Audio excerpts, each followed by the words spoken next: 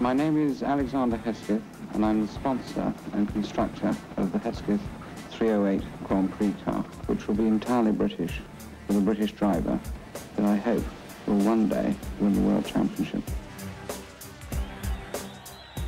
It's been 50 years since you launched Hesketh Racing. And my first question has to be, why? Why motorsport? Why Formula One? Well, I blame Bubbles because I met him at a wedding.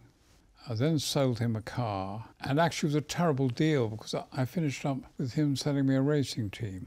Bubbles was just going to have a bit of a go. He'd done F3 racing with all the guys who were friends of his, like Piers Courage, Frank Williams, and also Jochen Rindt was there. I mean, there were a whole crew of them, and they went racing around Europe, and I was introduced to this guy, James Hunt. I'd never heard of him. Why did you come and work for Lord Hesketh? I was out of a job and he was the only person who'd have me.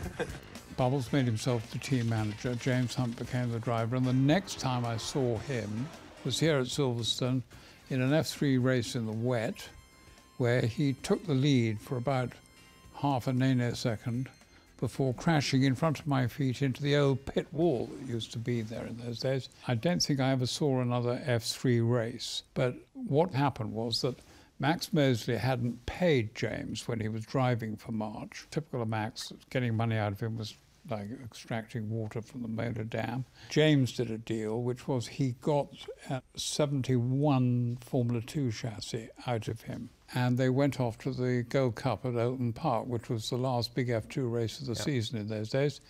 And the running order at the front of that race was Ronnie Peterson, Niki Lauda and James Hunt. Wow, and Ronnie and Niki were both in new works cars, and James was in a rather rougher version. So at that moment, I suddenly began to take a great interest in James Hunt's future. What did you see as his true strengths as a driver?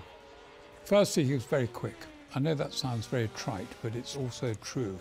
The second and nearly as important feature was that he and Harvey, the chief engineer, had a true understanding of each other. If there is a sort of symbiotic relationship, there is no question that it does pay dividends. He was also quite an emotional character, wasn't he? He really was passionate about his motor racing. Well, I like that. Unfortunately, the marshals weren't aware of the depth of his resolve. So in '72, you went through Formula 3 with Bubbles and James, F2 with James, and within a year, you had a Formula 1 team. I said to Bubbles, this is expensive. Do we want to stay having our noses rubbed in it, or do we want to get out? The only place we could go to was F1. So we went and rented an F1 new March chassis. I bought 2 new DFVs, 3 Hewland boxes, 8 sets of wheels, and the whole lot fitted in the back of a Bedford TK 2-axle transporter. And we set off for Monaco. With characteristic panache, Hesketh chose to launch his F1 team at the Monaco Grand Prix, the most glamorous, high-profile event in the entire F1 calendar. We qualified, so we were absolutely over the moon by that, and we were running 6th at the end of the race, and then something went wrong in the last 3 laps, and we were classified 9th, which again, we saw was a huge success. Yeah. We were celebrating more in 9th than the winner was. They clearly thought we were mad. And we went to the next race, which was the French Grand Prix, and we came 6th. We got our first World Championship points. And I'm sure you celebrated. You were very famous for your celebrations. We certainly did. I think we did. I think I just vaguely recall a sort of hazy morning somewhere on the back of Cannes. I think we always had an advantage that the other teams didn't take us seriously. There was a principle, which is that we were rather irresponsible, rather too young. You have to accept the fact when you work for Alexander that you become one of the family, and therefore, as he's the father of the family, this is his attitude. He will encroach into you in more ways than just one, what she does an employer. Don't mind, build 9 new cars, but let's have one of them finish. You were 22 at that point? 21. 21. Yeah. And we were seen as outsiders, and that's what happens. But you hit back with a podium in your 4th, was it your 4th race? We were on the podium at Zandvoort. Yeah. The fact that people were fairly snooty about us, was the biggest driver for us as a team. It made us work harder. Move forward to the 75 season, the one memory that I'm sure sticks in, well, I think for all of us with Hesketh Racing is the Dutch Grand Prix. What memories do you have of that weekend, crossing the finish line first? I remember it very well because it was strange. The weather was perfect. It was absolutely blue, blue, blue. Friday practice, Saturday practice. Sunday morning, whoosh, black. Complete change. Rain pouring down. All the other teams rushed out. A lot of adjustments were made and all the rest of it. And we all stood around and said, well, what are we going to do? And James looked up and we said, well, the best thing is we know the car works like this. And far, far out in the North Sea, there was a very thin, pale line in the weather. So we took it and said, well, the weather might get better. It's softening up a bit here. And so we left the car as it was qualified on a dry track. When the race started, the rain had jolly nearly stopped. At the start, Scheckter seized the advantage over Regazzoni and grabbed second place behind Lauda. Out on the track, the spray was not as bad, and the field was able to stay close to the leaders without driving blind. We came in lap 6, 7 or something, and he went out on dry tyres, and there was a dry line. After a couple of slips, he didn't come off, and the track started to dry. Lauda was among the last to change. He stayed out for a further 7 laps after James Hunt had been the first driver to peel off into the pits. The British driver's decision had been a masterstroke. He found himself in the lead.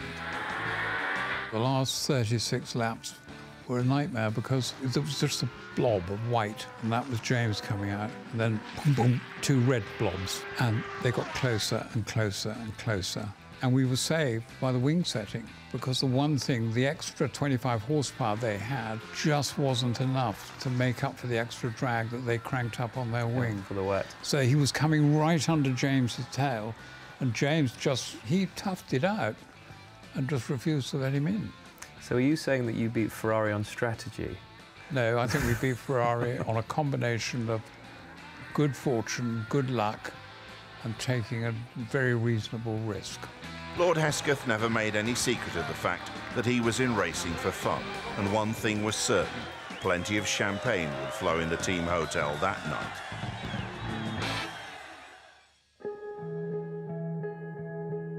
We're here at Zandvoort, the venue of Hesketh Racing's greatest triumph. 50 years on from when the team was launched.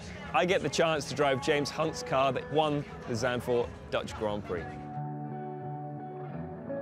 Lord Hesketh, Bubbles and James, they looked like they had a lot of fun. But when it came to racing, they were very serious.